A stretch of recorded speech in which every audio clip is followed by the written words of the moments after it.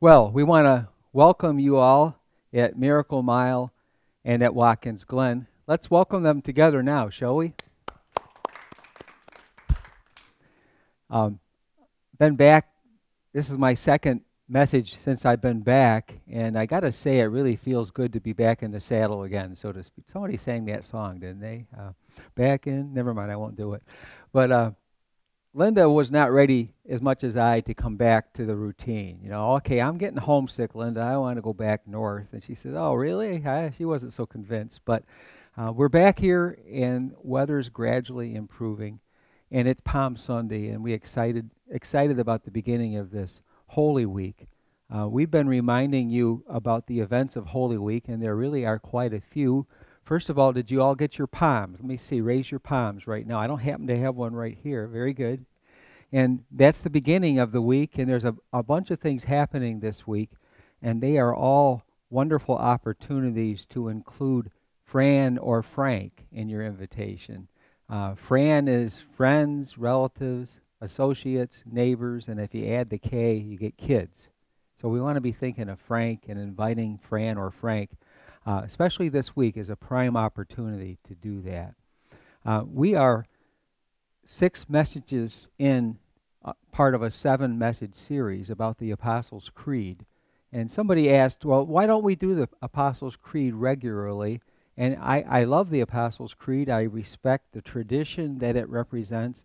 But kind of a pet peeve that I had as a pastor was when you do something every week, it loses its impact. You know, you just kind of sometimes go through the routine, or by rote you say something and you're not really engaging with it. So I hope that this is meaningful as we've unpacked what it is we believe, what Christians believe as expressed in the Apostles' Creed.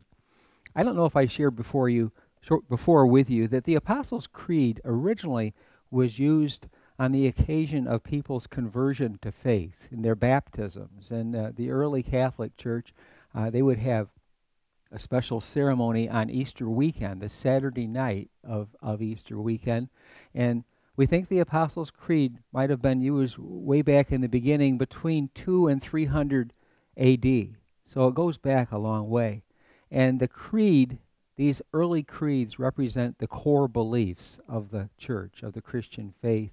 And tradition is important. It can be appreciated. And we appreciate the tradition of the Apostles' Creed and the central focus on the message of Jesus Christ.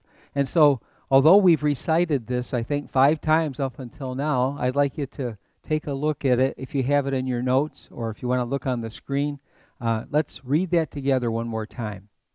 I believe in God the Father Almighty, creator of heaven and earth.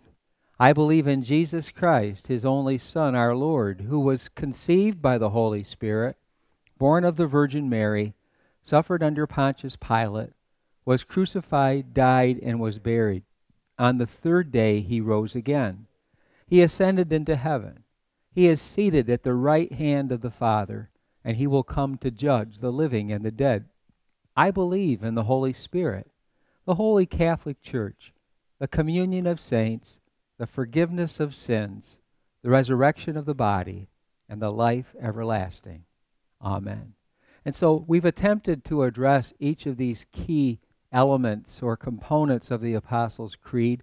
And today's topic is actually the shortest statement in the Creed, and it's the forgiveness of sins. I circled that in my notes. If you want to circle that and be thinking about the forgiveness of sins, and while it is a brief statement, how important that is.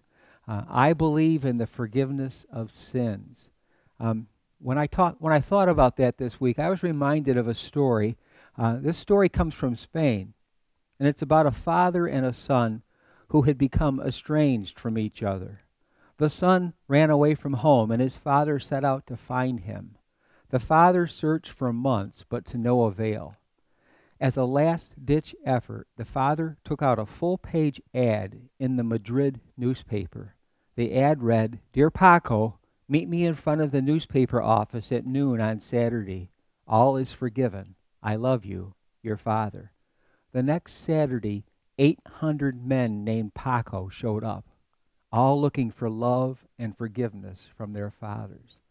Isn't that striking? You know, that we need that forgiveness, don't we? And we have that inbred desire to be forgiven by our earthly parents, but especially by our Heavenly Father. How many people in life walk around today looking for love and forgiveness from their Father in heaven? David is a key figure in the Bible. He's the man in the Bible referred to as a man after God's own heart. Some of us have been studying the Old Testament just recently, and we appreciate that while David had that appeal before God as a man after God's heart, he also was very much a sinner as well. And I talked last weekend, if you were with us, about the difference between a sinner and a saint. And a saint is simply a sinner that's been forgiven by Jesus Christ. And David knew that forgiveness, and he wrote about it in Psalm 103, 9 through 12. This is our focus this week. This is our memory passage. Would you read with me one more time these verses from Psalm 103? He will not always accuse, nor will he harbor his anger forever. He does not treat us as our sins deserve, or repay us according to our iniquities. For as high as the heavens are above the earth, so great is his love for those who fear him. As far as the east is from the west, so far has removed our transgressions from us. And where is that? Psalm 103, 9 through 12. He says that as far as the east is from the west, so far has God removed our transgressions from us. How far is the east from the west? Can you answer that one? Now, notice that he didn't say as far as the north is from the south. If David knew today's science, he would realize that the world is round, and you could measure from the North Pole to the South Pole, but east to west, you can't. So it's like David somehow knew that we had a globe that we lived on way before anybody understood, or God maybe knew that and helped David to appreciate that. But that understanding is infinity. You can go west and west and west, and you never arrive, or vice versa. So when we think about God's amazing forgiveness, I'd like to ask you 3 questions related to forgiveness today. First of all, who needs it? That is, who needs to be forgiven? Well, short answer, we all do. God spoke through Isaiah in Isaiah 59 when it says this, "Surely the arm of the Lord is not too short to save, nor is his ear too dull to hear. But your iniquities have separated you from your God. Your sins have hidden his face from you, so that he will not hear." Because of the sin problem that we have, we're separated from God. There is this huge rift or distance from God to us. Paul understood this in the New Testament when he said in Romans chapter 3, verse 23, "All have sinned and fall short of the glory of God, and all are justified freely by his grace through the redemption that came by Christ Jesus." Because of our faith in Christ, we are forgiven. The word in the New Testament is justified, or the noun is justification. Somebody explained that as meaning just as if I'd never sinned. Because of what Christ did for us, the slate is wiped clean, just as if we'd never sinned. Because the result of sin, if God had not done that for us, is it says in Romans 6:23, "The wages of sin is death, but the gift of God is eternal life in Christ Jesus our Lord." We have that wonderful good news of forgiveness and relationship with God through Jesus Christ. So the question, who needs forgiveness? The answer, all of us. Second question, will God forgive my sins? Well, I'm glad you asked. I have good news for you. Now, see, the word sin in the Greek language was a term from archery. When you shot the arrow and you missed, you sinned. Hamartia was the Greek word. So to miss the mark, to miss the target is sin. And that's the understanding of what sin is for us even today. And how do we sin? Through our thoughts, through what goes on inside us, through our words, what comes out of our mouth, and through our deeds. Thoughts, words, deeds are three ways that we miss the mark, that we sin. I've explained to you before that the word sin is kind of revealing in itself. S-I-N. We have the problem with self, I, in the middle. And anything we do out of selfishness and self-centeredness results in thoughts, words, and deeds missing the mark. So, will God forgive my sins? Isaiah says in chapter 1, verse 18, "Come, let us reason together, says the Lord. Though your sins are like scarlet, they shall be as white as snow. Though they are red as crimson, they shall be like wool." He will take away our sin. Isaiah lived 700 years before Jesus, but he saw what was coming through what Jesus was going to do through that justification, just as if we had never sinned. You could say that if somebody made a tape of your life, and we have a small congregation here. Karen, I'm going to pick on you. If there was a tape made of your life, good and bad, everything about you, would you want it to be shown up front on the screen at Miracle Mile? Maybe not. Well, the good news is it's all forgiven. It's all taken away. I have, from time to time, problems with my electric devices, whether it's my phone or my computer or my tablet or whatever. And there's a great little thing you can fall back on if all else fails. It's called the factory reset. And you can go back to where it's all undone, and you can start like you're starting from scratch again. Well, that's what God does for us in Jesus Christ, is he gives us that just as if I never sinned factory reset. And the slate is clear. We can start again. There was a Christian monk who lived in the 4th century. That means he lived in the 300s AD. And he was one of the people they called the Desert Fathers. In fact, the man's name was Evagrius Ponticus. How many times have you ever talked about Evagrius Ponticus before? I just learned about him this week. He was also called Evagrius the Solitary. He learned a lot by being out in the desert. He is the one who first came up with a list called the 7 deadly sins. Have you heard of that before? He summed up sins. Originally he had 8, but he got it down to 7 somehow. But these are sins, and I'll just walk through them slowly, see if any of them apply to you. The first one he listed was lust. The second one, gluttony. The third, greed.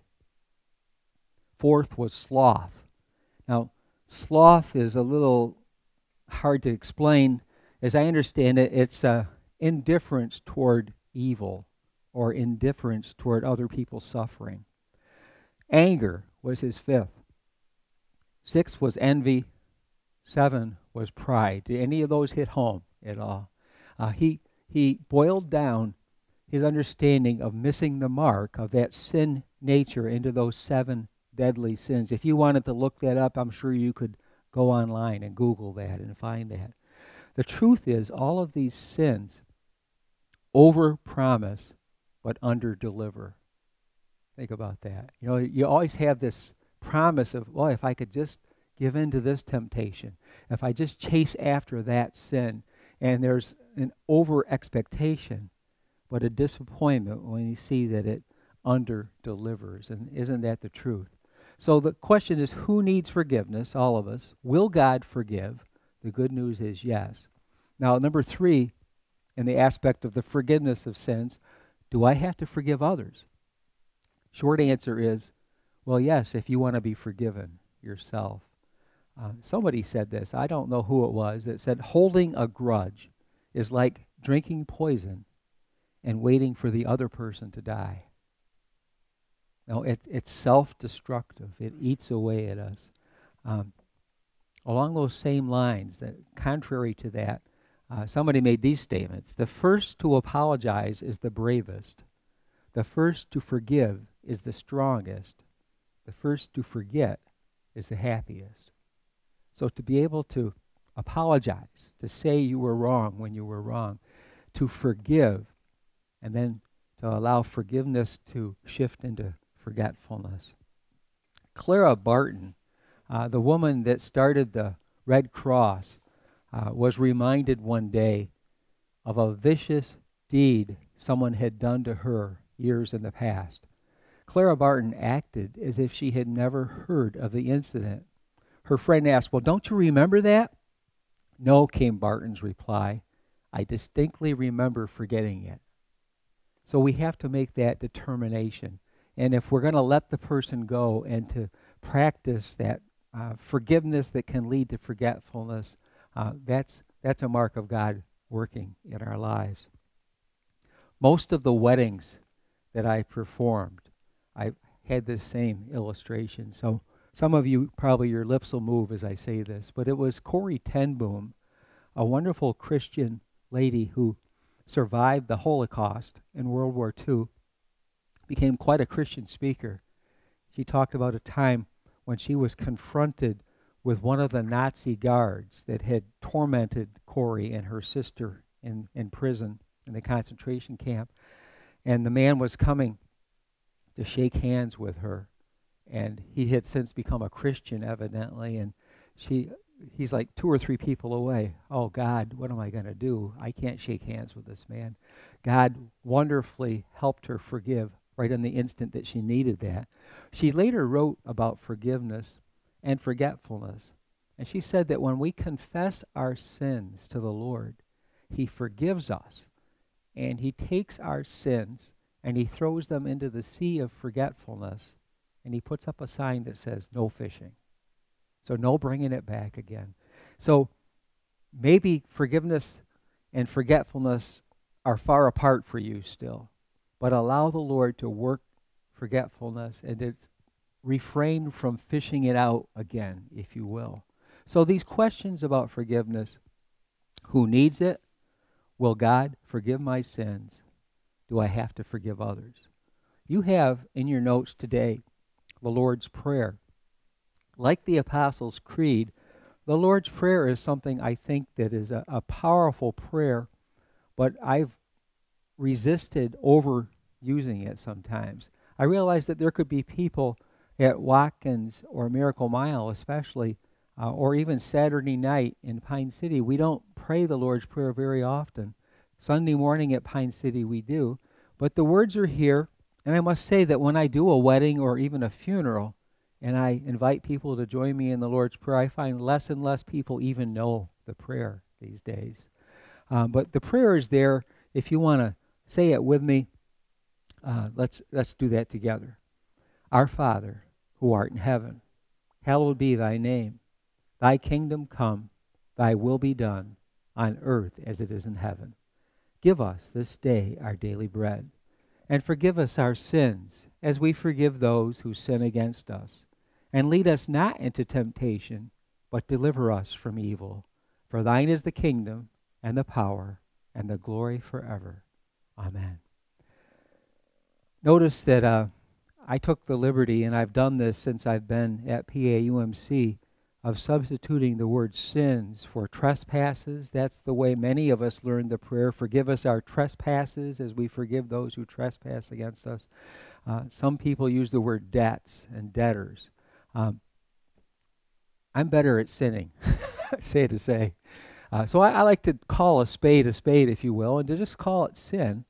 And notice that in your notes, I left a long space next to the "forgive us our sins," blank, as we forgive those who sin against us. And in just a moment, I'm going to invite you to pause for a few seconds and think about what might go in the blank for you. And this is something personally between you and God. Nobody else has to see this page. But forgive us our sins. What would that be that comes to mind for you today?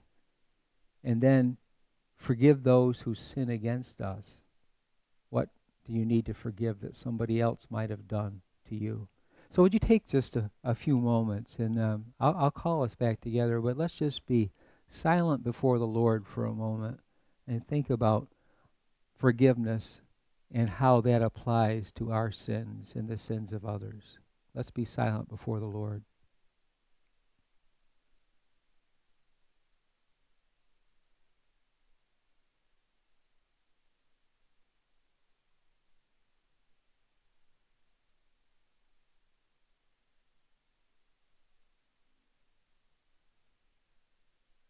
Amen. Now, as we pray that prayer, we're asking God to forgive us in the same way that we forgive those other people. That's a pretty scary thing, isn't it? If you have an issue there, you need to resolve that and not allow that poison to, as I said earlier, you drink the poison and you watch the other person die. No, it's going to eat you alive. So this matter of forgiveness can make us bitter or better, depending on how we allow it to work in our lives. Let us pray together. Thank you, Lord, that we do believe in the forgiveness of sins. Give us a renewed appreciation for what that means, even as we look at this week to come and what Jesus did and how he experienced the last days of his life and what he went through on our behalf. May we avail ourselves of the forgiveness that he would offer us. For Jesus' sake, amen.